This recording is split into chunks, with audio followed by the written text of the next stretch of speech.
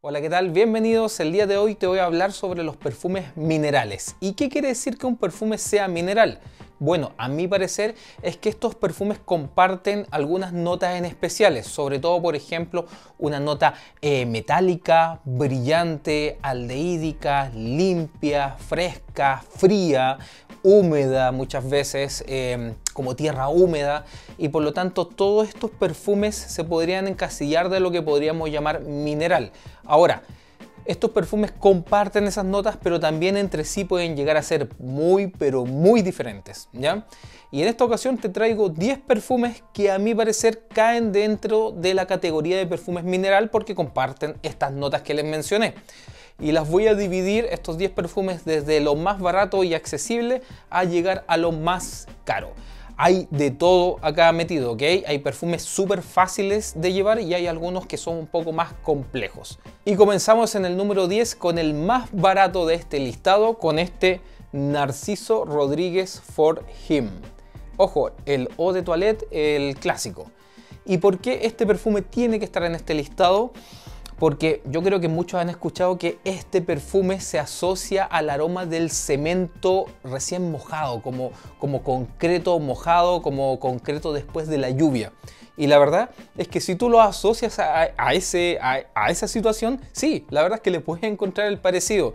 Porque efectivamente acá lo que tenemos es un perfume donde predomina la nota de violeta junto mucho almizcle, una sobredosis de almizcle y un poco de ámbar y pachulí.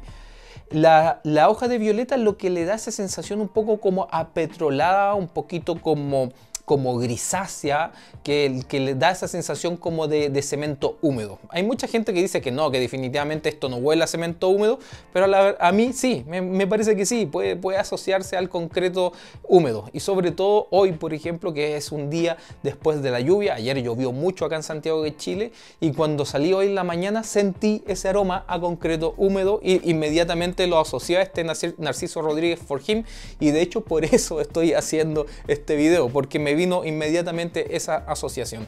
Así que sí, este tiene que estar en este listado porque da esa sensación a concreto húmedo. Y en el número 9, un perfume completamente diferente, algo súper moderno, fácil de llevar, limpio, fresco, y estoy hablando de Prada Luna Rosa Carbón.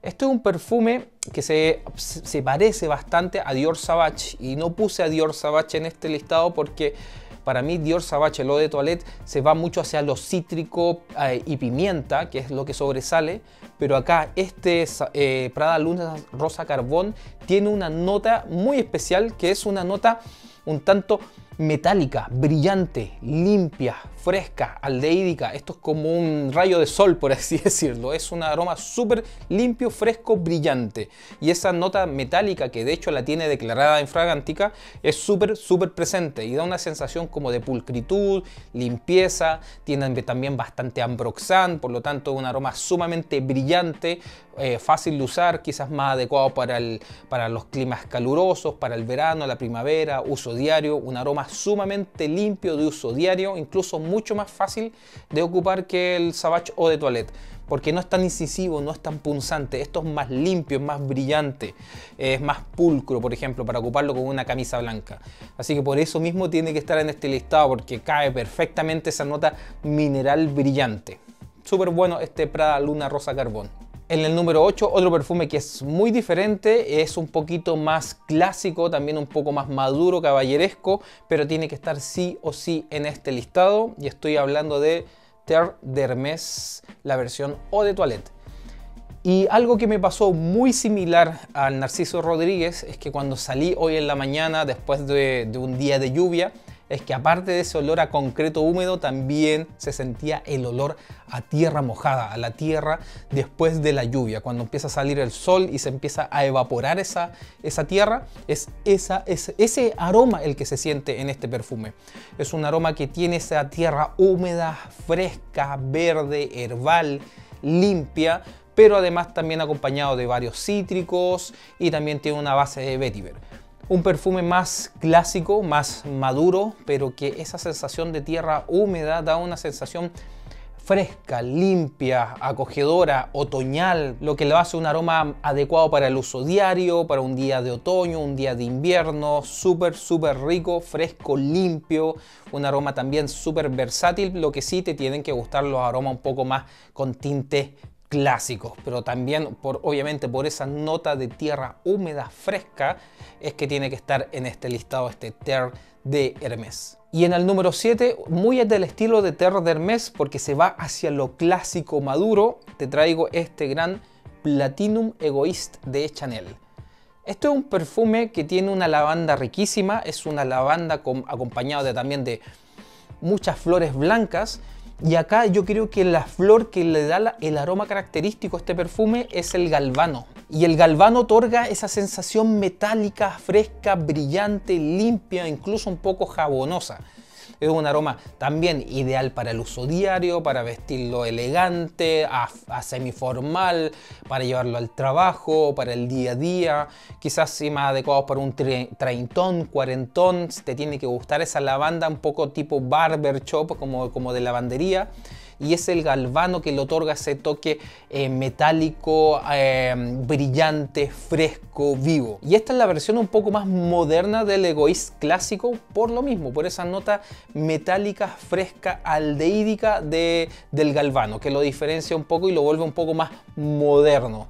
El perfume de oficina perfecto. Esto para llevarlo a la oficina es espectacular, es limpio, pulcro, súper bueno este Platinum Egoiste, y por lo mismo tiene que estar en este listado. Y en el número 6, otro perfume ideal para el uso de oficina, porque también tiene esa sensación limpia, aldehídica, fresca. Y estoy hablando de Bois Imperial de Essential Parfums. Este perfume tiene mucha madera blanca, es también aromático porque tiene una muy rica nota de albahaca verde, herbal, fresca, también un poco húmeda. Pero también, ¿por qué está en este listado? Es porque, primero, tiene una sobrecarga de ambroxan, o sea, tiene mucho ambroxan. Y el ambroxan, al mezclarse con esa nota de albahaca verde, herbal, fresca, te generan un aroma sumamente brillante. Un poquito también como si fuese tierra húmeda, mojada, limpia, herbal, como si fuese el rocío de la mañana, por así decirlo. Da como esa sensación. Un perfume sumamente limpio, sumamente aromático, herbal, fresco, también para el uso diario, oficina, súper bueno. Además tiene un muy buen performance y su relación precio-calidad también es bastante bueno. También iniciamos, ¿cierto?, acá en la perfumería nicho, y yo creo que Essential Parfums es una excelente casa para iniciarte en la perfumería nicho de una forma amable. Esto es un perfume limpio, brillante, húmedo, semimetálico. Por todas esas características también lo hace un perfume ideal para el uso de oficina, limpio, pulcro, si necesitas ocupar camisa blanca todos los días en tu trabajo. Este junto a Chanel Egoiste y muchos otros también que te traigo en este listado son ideales para eso. Ya en el número 5 y en la mitad de este listado te traigo un perfume que es una bestia. Es un perfume que tiene un performance completamente sobresaliente. Y ojo, esto hay que tenerlo en cuenta porque este es un perfume cítrico fresco. Y esa relación de cítrico y que dure mucho es bastante poco habitual. Así que ojo con este perfume. Estoy hablando de Wet Stone de Amouroud. Este perfume tiene una salida ultra potente de cítricos, brillantes, ácidos, amargos, y también junto a esos cítricos está acompañada por una nota mineral como húmeda, como si fuese muy representativo de lo que dice aquí, que es Wet Stone, que significa piedra húmeda. ¿Por qué? Porque a mí me representa como si fuese una ladera de un río, por ejemplo, pero en invierno, con las piedras, con la nieve, blanco, brillante. Es esa sensación la que a mí me da. Es un aroma frío, metálico, mineral, húmedo, cítrico, con una base de oud, pero súper potente. El oud, ojo, que el oud no es lo principal acá, se siente más en la base y yo creo que lo ocupan más que nada para darle un poco más de peso al perfume. Pero aquí lo principal son los cítricos amargos y ese acorde mineral frío, brillante, húmedo, como de piedra recién, como que la arrastra al río, ¿cierto? Es como esa sensación. Un perfume bastante único, con un performance muy bueno, y también esta casa Amouroud tiene una muy buena relación precio-calidad para los perfumes que entregan, para el precio que tienen. Y sobre todo esta línea de las botellas blancas, que yo creo que valen completamente la pena probarla. Yo tengo este Wet Stone y White Hinoki y creo que valen completamente la pena, son súper buenos perfumes. En el número 4 continuamos con este listado con un perfume que también tiene tintes un tanto vintage y maduros, pero que a mí al menos me gusta mucho. Estoy hablando de Tom Ford Noir Anthracite. Y este perfume, bueno, la botella lo dice todo. Esta, si se fijan, es una botella como ploma, pero platinada, como si fuese un trozo de metal brillante. Y esa es la sensación que da este perfume. Este es un perfume especiado, un tanto oriental, Chipre, con un marcado musgo de roble. Pero no sé si es que será la mezcla de las pimientas y el almizcle lo que le da esa sensación como a grafito, como a lápiz grafito, de este que es cierto que puedes hacer un dibujo. A ver, creo que en todos lados se le dice lápiz grafito, no sé si en otros países se le dirá diferente, pero es este lápiz, cierto, que tú le sacas punta y puedes hacer dibujo. Me da esa sensación, y creo que Eduardo de Maison Journey lo dijo alguna vez, que le da esa sensación al lápiz grafito. Y es verdad, a eso huele como a ese lápiz grafito junto a especias, un poquito dulce, un poco chipre gracias al musgo de roble, un perfume también bastante vintage, un poquito ochentero, noventero, va por ese estilo, también para el uso de oficina, limpio, brillante, pulcro, creo que va por ahí la cosa. Lo que sí, ojo con ese toque un poquito retro, porque quizás no es el gusto de todos. Un veinteañero yo creo que a lo mejor no va a disfrutar este tipo de perfume. Yo lo veo más adecuado para un treintón hacia arriba, 30, 40 años. Trata de probar este perfume porque es poco conocido, es escaso, y si lo encuentras por ahí, pruébalo, porque si te gusta, también te recomiendo que lo adquieras, porque esto es una rareza de perfume. Y lo mismo que dije sobre Noir Anthracite, acá en el número 3, este perfume también es una rareza porque su aroma también es bastante poco común. Y debo admitir que cuando yo lo olí por primera vez, no me gustó. Yo lo probé en un decant hace bastantes años, cuando recién me empecé a meter en el mundo nicho, y cuando lo probé dije, ¡oh, qué aroma más extraño! Y después, con el tiempo, cuando una vez, ya años después de haber usado varios perfumes nicho, le di nuevamente una oportunidad a ese decant y lo usé un día, ahí yo dije, wow, este perfume es otra cosa, y me gustó. Y por eso me tuve que comprar la botella cuando tuve la oportunidad. Y estoy hablando del gran Ganymede de Marc Antoine Barrois. Este otro perfume que tiene una característica nota de tierra húmeda. Tierra muy húmeda, pero muy mojada, como si estuviese, a ver, es como si esto fuese un pasto que inundado en agua. Es una nota herbal sumamente húmeda, un poco acuática, levemente terrosa, y también tiene un característico acorde de cuero, y es un cuero curtido. Si bien no es un cuero sucio animálico, sí es un cuero un poco más verde, herbal. Tipo, por ejemplo, si conoces Irish Leather de Memo, va por ese estilo de cuero, un cuero más herbal, un poco más curtido. Es un aroma diferente, es un aroma que tiene un performance también muy, pero muy bueno. Es quizás para ocasiones más especiales. No te lo recomendaría para cita porque es un aroma también un poco polarizante. No es del gusto de todos. Esa mezcla de aroma mineral, terroso, húmedo, fresco junto al cuero quizás no es del gusto de todos. Te recomiendo completamente que lo pruebes antes de comprar, pero si puedes, pruébalo porque es toda una experiencia.